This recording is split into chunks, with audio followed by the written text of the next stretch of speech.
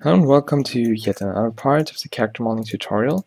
We're this time going to look at finishing like this front part of the head and continuing with, well, whatever we have to do, we'll see. Haven't decided yet. So to close this upper part, I will start from here to extrude forward, then close this hole and fill this face in. And then quickly take a look at your structures and try to find a way to close it. In this situation, I have to reduce the amount of loops that we have. And this is a solution that I can see. So if you connect these like that and subdivide them, you get here just enough vertices to fill everything with quads. And worked perfectly, as it seems. This is sometimes quite a challenge, but it worked. So if the shapes here are too troublesome, you'd have to do some fixes. I mean, what you could do, which is probably not a bad idea, let's do that, is to use the knife and cut from here to here, I guess. And now we have to do something about the triangle. So this is why it's normally not that easy to fill things up. Now we don't want to lose or add too much in the other areas that we created already, since, well, there is a reason why we shaped them this way. But I guess this time, no, let's do it like this, and I guess over here we can add one. That's good. Kind of. Yeah. So by doing that, you have again everything with quads, and it's a bit better than before. Well, it's not good in terms of topology, I guess. I mean, it's not bad, but you know, just go back a part or two and you'll hear my opinion on that. Let's just make sure that it still has the same shape. She looks kind of sad for some reason here. It's probably because of this part. Yeah, it's a bit better now. I mean, the eyebrows are going to fix it, but still. Let's do our best already here.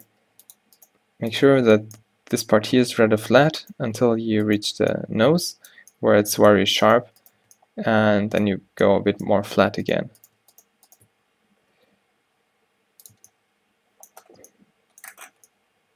Yeah, something like this. So we finished the face for now. I'm quite satisfied with the results so far. So I guess we'll start with modeling hair at this point, because this back part of the head costs some time and we don't have to spend it because we won't see it.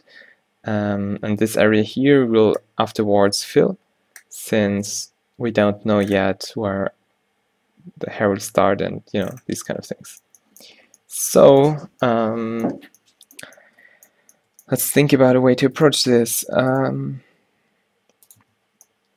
Now, usually you just create strands and connect them, but I think this time for this kind of hairstyle it's better to think about like chunks of hair that belong together. So for example, I see, let me show that to you. I will use the grease pencil feature over here and draw something. So I see this here as one.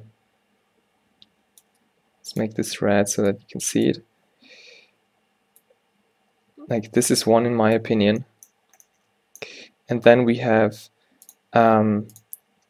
another one over here, and the same one is mirrored onto the other side, like here. And that's not actually all of it. I mean, that's kind of this area, but we have also a few additional ones that branch off from this one and go to here. So what I'm doing is basically thinking loud, but you know that everything starts from here pretty much, from the center, and then you have a few up here.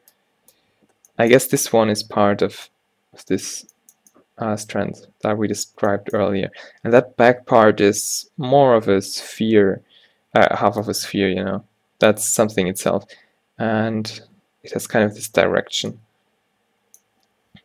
You can see it from here as well. That's the same thing. Anyways, that's just some thinking done.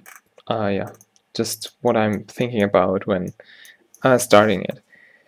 You know what, this part is too short to stop it yet, but I don't really want to start with the hair right now. What we'll do instead is just bring something into place for later on.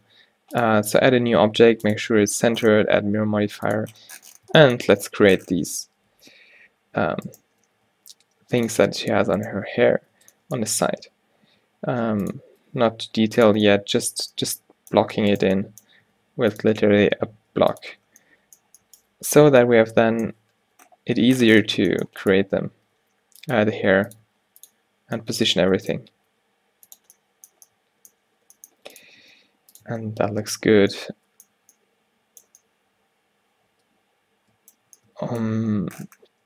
Yeah, I guess that's it. That was probably a bit short and not lots of information in this video. We'll do more in the next part. Until then, have a good time. I hope to see you in my next one.